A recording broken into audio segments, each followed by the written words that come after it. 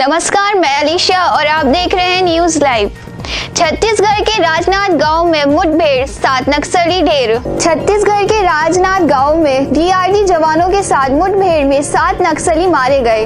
DGP ने बताया कि घटना स्थल से भारी मात्रा में हथियार और गोला बारूद बरामद किया गया। सुरक्षा बलों के जवान नक्सलियों के खिलाफ लगातार ऑपरेशन चला रहे हैं, जिससे नक्सली हमलों में कमी आई है और नक्सली हिंसा से प्रभावित जिलों की संख्या घटकर केवल 60 रह गई है। 15 राज्यों में भारी बारिश का अलर्ट। मुंबई में जलप रलय। कई राज्यों में एक और जहां बारिश और बाढ़ से जनजीवन अस्त व्यस्त हो गया है, वहीं देश के 15 राज्यों में भारी बारिश का अलर्ट जारी कर दिया गया है।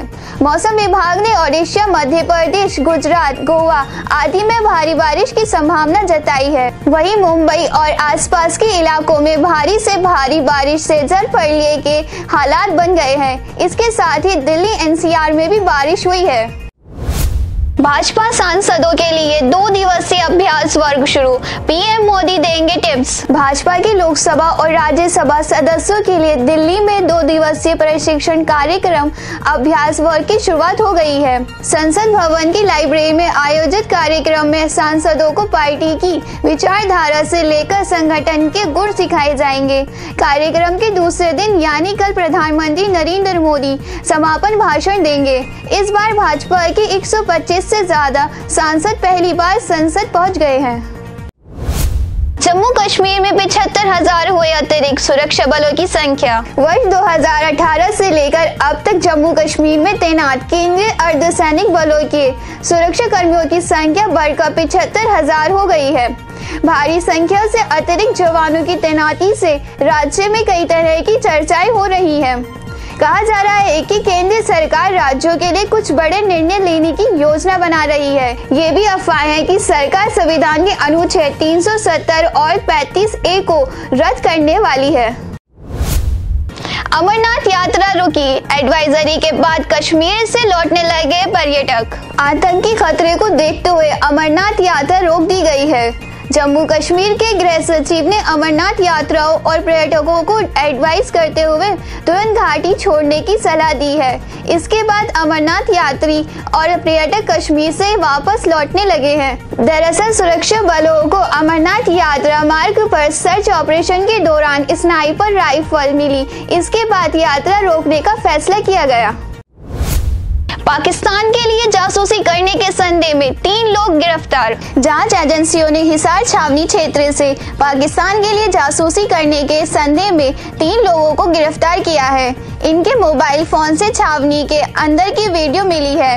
इनकी पहचान उत्तर प्रदेश के शामली निवासी खालिद और मुजफ्फरनगर निवासी मेहताब और रागिब के रूप में हुई है। हिसार छावनी में कुछ निर्माण कार्य चल रहा है, जिसके लिए ठेकेदार ने बाहर से मजदूर भेजे थे। ये तीनों ठेकेदार के जरिए ही मजदूरी करने छावनी में घुसे थे।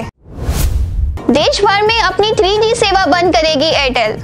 टेलीकॉम कंपनी भारतीय एयरटेल ने कहा कि वह पूरे देश में अपनी 3G सेवाओं को बंद कर रही है। इसकी शुरुआत कोलकाता से कर दी गई है। कंपनी अगले महीने 6-7 सर्किल में 3G नेटवर्क बंद करेगी और दिसंबर से मार्च तक पूरे देश में 3G सेवा को बंद कर दिया जाएगा। अप्रैल 2020 से कंपनी 4G स्पेक्ट्रम पर शिफ्ट हो जाएगी। इसके बाद 2G स्पेक्ट्रम को 4G में बदला जाएगा। भारत के खिलाफ T20 मैच से बाहर हुए आंद्रे रसेल। वेस्टइंडीज के विस्फोटक ऑलराउंडर आंद्रे रसेल भारत के खिलाफ 3 T20 मैचों की सीरीज के पहले 2 मैचों से बाहर हो गए हैं। उनकी जगह जैसन मोहम्मद को टीम में शामिल किया गया है। सीरीज के पहले 2 मैच अमेरिका में खेले जाने हैं। रसेल को कनाडा में खेली जा रही G20 लीग में कुछ परेशानी हुई थी, जिसके बाद उन्होंने चयन समिति को सूचित किया था। साहू के नए गाने 19 सोनी में नजर आए प्रभास और श्रद्धा कपूर। श्रद्धा कपूर और प्रभास की फिल्म साहू का नया गाना 19 सोनी रिलीज हो गया। इस गाने में बाहुबली एक्टर प्रभास और श्रद्धा कपूर की केमिस्ट्री लाजवाब नजर आ रही है। इस गाने को गुरु रंधावा और तुलसी कुमार ने आवाज दी है। इससे पहले मेकर्स ने साइको सैया गाना रिलीज किया था, जो काफी पॉपुलर हो गया है। फिल्म में नील नितिन मुकेश, जैकी श्रॉफ, चैंकी पांडे, एवलिन शर्मा भी मुख्य भूमिका में है। आज के लिए बस इतना ही। कल फिर हाजिर होंगे नई खबरों के साथ। तब तक देखते रहे, सब्सक्राइब करें न्यूज़ लाइव।